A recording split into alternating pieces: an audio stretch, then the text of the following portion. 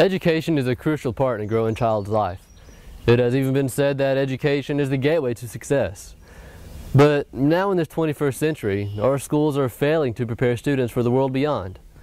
That's why we're involved in a new Common Core standard.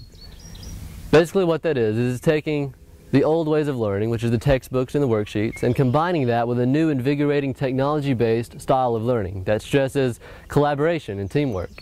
And so by doing this, we're not only setting kids up for college, but ensuring that they will be successful in the world beyond. Now, the introduction of an all-new curriculum may raise a few questions, like what does Common Core even mean? How will these changes benefit my child? And how have teachers prepared for this change in the classroom? So we sent a camera crew out and asked these questions ourselves.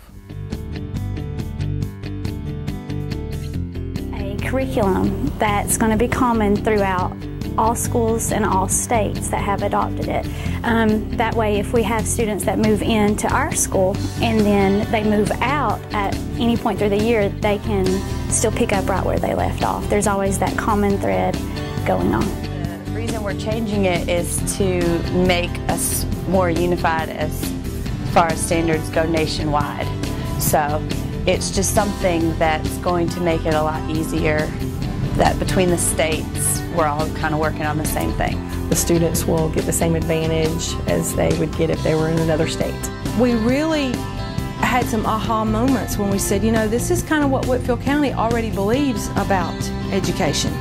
A lot of the things that they're saying, we were like, yeah, we believe that. We're already doing that. So honestly, I feel like educators in Whitfield County are almost a little better off because some of the things we're already prepared for.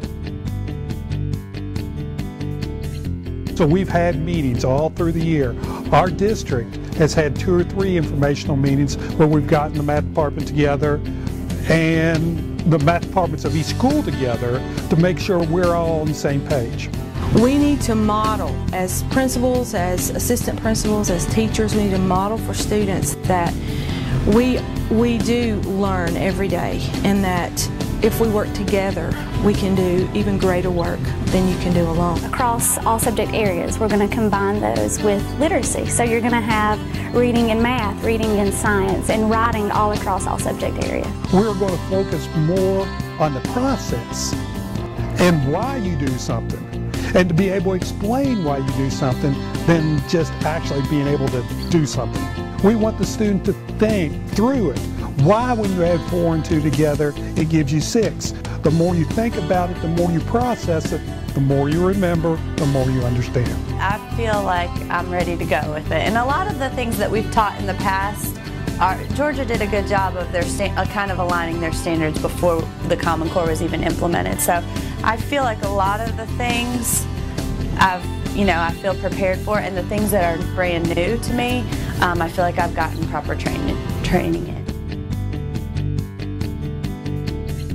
The students of this generation are information seekers, and their information is at their fingertips. So we have to change as they change, and education needs to evolve, and I think that's where the facilitation comes in. The change in seeing ourselves as the keeper of all the knowledge, and we're imparting that knowledge onto the students, as opposed to we're facilitators, we're like coaches. We give them some information, then we kind of put them out there and see what they can do with it. And a lot of times they're able to do more with it than what we give them. So it's more of a facilitator role and a coaching role than you sit, I'm going to give you all the information and you can't get anything else except what I give you. It's having the high expectations. It's giving them the support that they need. So each student would have that support that they need to get to where they need to go. And then finally just a way for them to show that. We give them technology so they can get on the internet and they can research stuff. It goes back to them putting in the effort, the students getting in there and looking for an answer, then the teacher just giving them an answer. If they can teach somebody else the information, I think that's rigorous.